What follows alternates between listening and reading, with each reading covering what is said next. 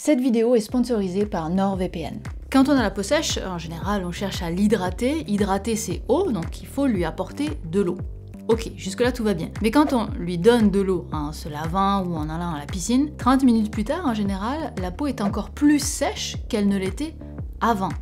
Ce qui est a priori un non-sens quand on y pense. Comment l'eau, qui est censée être l'hydratant ultime, peut-elle dessécher la peau? Bon, à la limite que l'eau n'hydrate pas, ça se conçoit. Parce que quand on a de l'eau sur la peau, on sait bien qu'elle ne finit pas par être absorbée par notre corps. Soit elle tombe, soit elle s'évapore. Ce qui, en passant, n'est peut-être pas plus mal, parce que si on absorbait l'eau de cette façon, on ressortirait un petit peu tout boursouflé, tout gonflé après chaque baignade. Donc oui, l'eau n'entre pas dans la peau, et de fait, elle ne l'hydrate pas. Mais de là à activement dessécher la peau encore plus, là c'est exagéré. Tu pousses le bouchon un peu trop loin, Maurice. Alors pourquoi et comment est-ce que l'eau peut arriver à nous dessécher la peau? Et ça pose une autre question. Si la peau est hermétique à l'eau, alors comment toutes les crèmes hydratantes qu'on a peuvent hydrater notre peau? Pourquoi est-ce que ça marcherait plus avec elle qu'avec un robinet? Et finalement, est-ce que le rôle d'une crème hydratante, est-ce que c'est réellement d'hydrater la peau? Si c'est pas vraiment possible?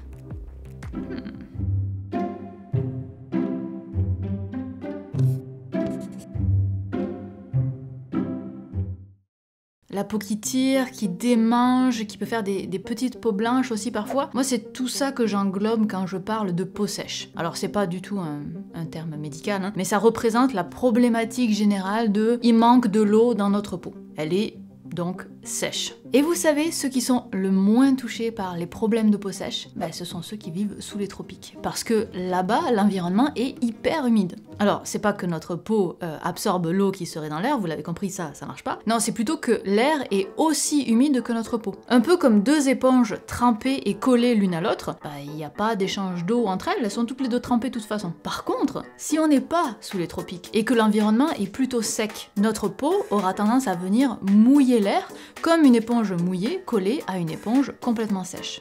C'est aussi pour ça d'ailleurs qu'on a la peau plus sèche en hiver qu'en été. L'hiver, l'éponge de l'environnement est très sec et on perd de notre eau. Et en été, l'éponge de l'été, elle est plus humide, donc tout est à l'équilibre et on ne perd pas notre eau. La solution simple pour éviter ce genre d'échange, c'est de mettre une barrière étanche entre les deux éponges. Ce qui est exactement le rôle de la peau.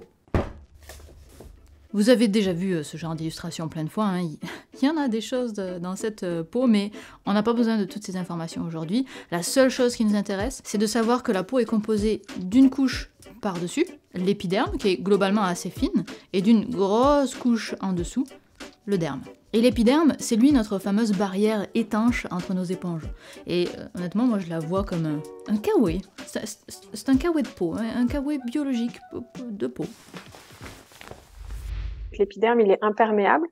Et un épiderme normal qui fonctionne bien et qui n'a pas la peau sèche, il utilise pour ça sa kératine, qui est une protéine très hydrophobe et qui constitue la grande majorité de la couche cornée. Et il utilise aussi des liaisons intercellulaires, une sorte de ciment qu'il y a entre les cellules de l'épiderme. Et le troisième élément de cette imperméabilité, c'est le film hydrolipidique, donc essentiellement le sébum, la graisse que la peau produit. La graisse, c'est quelque chose de très hydrophobe.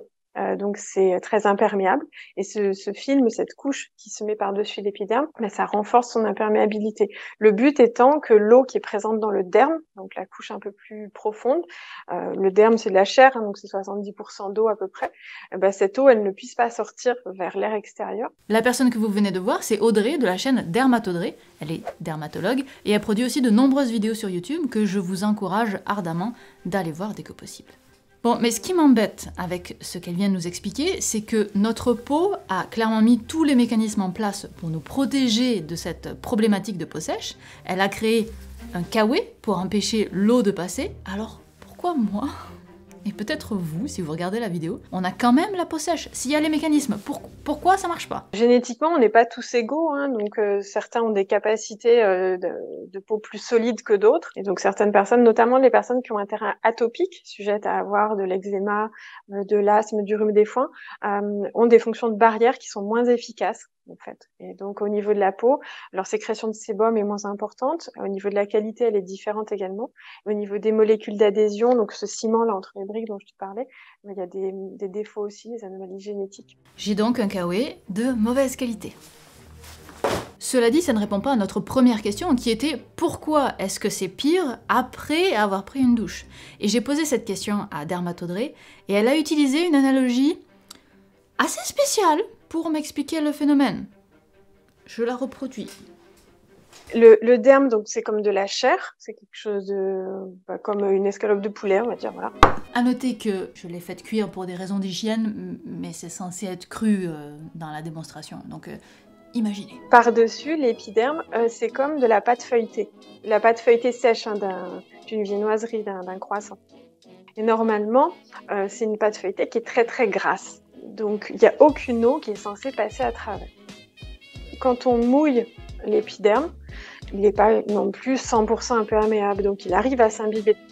D'ailleurs, quand on est dans le bain, au bout d'un moment, on voit que l'épiderme est quand même modifié parce qu'il y en a les doigts qui sont tout fripés. Quand on sort de l'eau, l'épiderme va sécher, mais le temps qu'il sèche complètement, l'eau qui est présente dans le derme, elle va avoir très envie de sortir à travers cet épiderme qui n'est pas bien imperméable. On voit bien hein, comme un kawaii de mauvaise qualité, les premières gouttes, parfait, il les retient, mais au-delà de ça, on est vite trempé en dessous malgré la présence d'un kawaii pas terrible. Alors, autant le croissant, bon, je le récupère pas, autant la viande, je la récupère. Hein. L'épiderme, donc on a dit c'était une structure très hydrophobe, mais elle aime pas trop se faire imbiber d'eau. Résultat, quand il y a de l'eau qui arrive à passer entre les cellules de l'épiderme, le temps que l'épiderme sèche, ce qui met à peu près une demi-heure, pendant cette période-là, quand on sort de la douche, on se retrouve avec ce gradient entre l'air sec de l'extérieur et le derme. Et comme l'épiderme n'est plus parfaitement gras et parfaitement hydrophobe, eh bien l'eau qui est dans le derme arrive à sortir. C'est donc pour ça qu'on a la peau plus sèche après avoir pris une douche qu'avant. L'épiderme, donc le kawaii qui est de mauvaise qualité, rappelons-le, c'est tellement imbibé d'eau qu'il a créé un pont pour que l'eau du derme, donc la couche la plus profonde de la peau, puisse s'échapper. Donc tout le temps où l'épiderme est mouillé, l'eau du derme fuit à toute vitesse vers l'atmosphère. Et quand l'épiderme finit par sécher, le pont entre le derme et l'extérieur s'est fermé et l'évaporation sera beaucoup plus lente. Alors ça, c'est l'effet de l'eau. Mais quand on se lave, il y a aussi l'effet du savon, qui est non négligeable. Vous savez pourquoi on utilise du produit vaisselle quand on fait la vaisselle? C'est notamment pour dissoudre le gras qui est resté au fond de nos casseroles. Les molécules de savon attrapent le gras, l'enveloppent et partent avec l'eau du rinçage. Donc le rôle du savon est de détruire le gras. Mais nous, notre gras naturel, le sébum, si on l'enlève, on perd notre imperméabilisant naturel. C'est complètement contre-productif. Ça ne veut pas dire qu'il faut arrêter de se laver. Mais ça veut dire que se laver les mains avec du produit vaisselle ou des savons qui sont un peu forts, c'est peut-être pas l'idée du siècle si on souffre déjà de peau sèche. Ce qui est d'ailleurs un problème en ces temps de crise sanitaire. Cela dit, il existe des savons plus doux et qui décapent un petit peu moins le gras, donc il vaut mieux regarder de ce côté-là. On continue de se laver, ok? C'est le message. Donc lavez-vous avec modération et mangez 5 fruits et légumes par jour. Bon, il y a un peu de quoi se décourager, ça semble être une bataille perdue d'avance, en tout cas qu'on ne gagnera jamais de ne plus avoir la peau sèche. Et puis qu'est-ce que ça peut faire? Est-ce qu'il ne faut pas simplement abandonner et apprendre à vivre avec ça? Si c'est pas trop insupportable, parce que ça peut le devenir quand même, qu'est-ce que ça peut faire finalement d'avoir la peau sèche? Alors, la peau sèche, souvent, c'est source quand même d'inconfort, c'est-à-dire de picotement, de sensation de tiraillement, de démangeaison. Et puis, ça peut être le terrain propice à l'eczéma aussi, dans la mesure où, en fait, s'il n'y a pas toutes ces liaisons intercellulaires, s'il n'y a pas le film de sébum pour protéger, eh bien, en fait, la peau, elle devient un peu comme une passoire. Et tous les éléments de petite taille, des bouts de pollen, des bouts d'acariens, des bouts de poussière, ils arrivent à rentrer à travers la peau et à stimuler le système immunitaire. Parce que normalement, sur une peau solide, ils auraient dû mécaniquement rester à l'extérieur. Certains virus ont un tropisme cutané, c'est-à-dire qu'ils ont la capacité de rentrer dans la cellule de la peau et commencer à la modifier. Ce sont les virus de l'herpès, par exemple, les virus des papillomavirus, ceux qui donnent les verrues. Ok, bon, on réimperméabilise, hein? Et là, je me doute que vous me voyez venir. Ce réimperméabilisant, c'est les crèmes hydratantes. c'est en général beaucoup de gras, ce qui reproduit en quelque sorte la couche de sébum qui est manquante ou du moins incomplète sur notre peau. D'où le fait que mettre ce genre de produit, c'est une histoire sans fin en fait, parce que on se lave, ça décape le sébum et la crème, donc on remet de la crème, puis on se relave, ça redécape, et on remet de la crème, etc. etc., etc. Alors le terme crème hydratante n'est pas toujours bien adapté, déjà parce que, vous l'aurez compris, ça n'hydrate pas forcément la peau, c'est plutôt que ça empêche la déshydratation en rajoutant cette couche de gras. Mais aussi le terme crème hydratante, tel que je l'utilise moi, j'utilise comme terme générique pour toute chose visqueuse censée réduire les problèmes de peau sèche. Et pourtant, il y a une vraie distinction entre les laits, les baumes, les pommades et les crèmes. Le plus gras, ça va être la pommade. La pommade, c'est presque 100% de phase grasse. Après, on va avoir le baume en dessous. Donc, on passe sur quelque chose qui est assez gras. Quand je dis gras, c'est pas forcément gras au niveau de la texture. Gras, on a souvent tendance à dire ouais, ça va être désagréable, ça colle, etc. Non, pas forcément. Mais disons qu'il y a plus de phase grasse dans un baume que dans une crème. Plus de kawé. Voilà, plus de kawé, on va dire.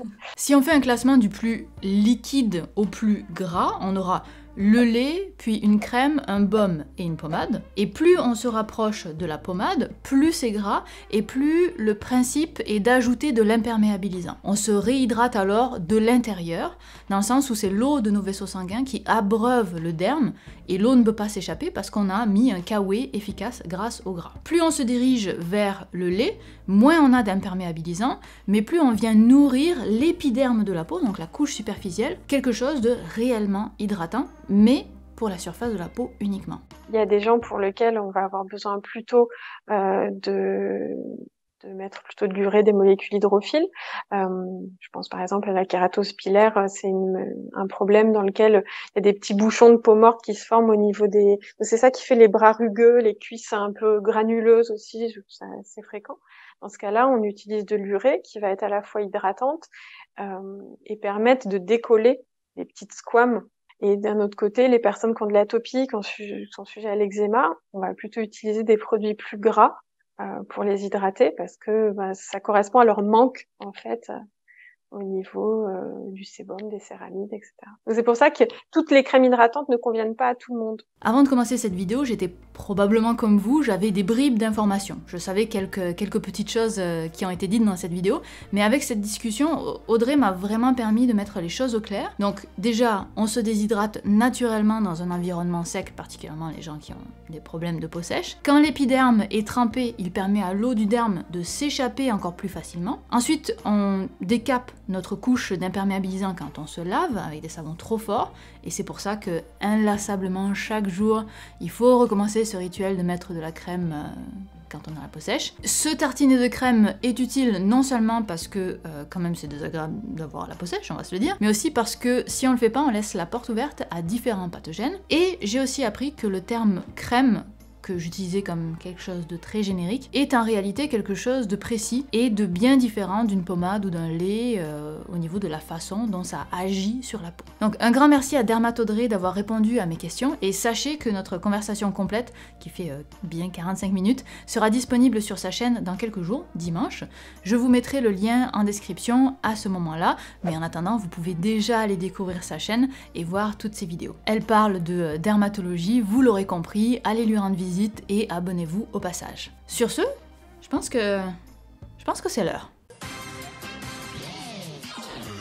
Cette vidéo est sponsorisée par NordVPN. NordVPN, c'est maintenant un supporter de longue date de Scilabus, et la raison pour laquelle il l'est, c'est que j'utilise leur service, et je l'utilisais avant même qu'on travaille ensemble. Et un VPN, c'est un moyen de faire croire à Internet que l'on se trouve à un autre endroit que celui où on est réellement. En ce moment, par exemple, je l'utilise pour des programmes télé français auxquels je n'ai pas accès depuis le Québec où je vis. Donc tous les ans, je l'utilise pour regarder Top Chef, dont je ne loupe aucun épisode. Mais ça peut aussi être utile pour autre chose que les vidéos, hein. N'importe quel contenu dont l'accès serait réservé uniquement à un territoire. Vous activez un VPN à cet endroit et là le site web croira que vous êtes un petit gars ou une petite madame du coin. Si cela vous intéresse, vous avez accès à une grosse réduction sur un abonnement de 2 ans en allant sur nordvpn.com/Scilabus, et si en plus vous utilisez le code Scilabus, vous aurez un mois gratuit en plus. Bref, nordvpn.com/Scilabus si le service d'un VPN vous intéresse. Et ben voilà, j'espère que vous en avez tous appris sur les crèmes hydratantes et sur la façon dont notre peau s'hydrate ou se déshydrate. Et on se retrouve à la prochaine vidéo. Bye!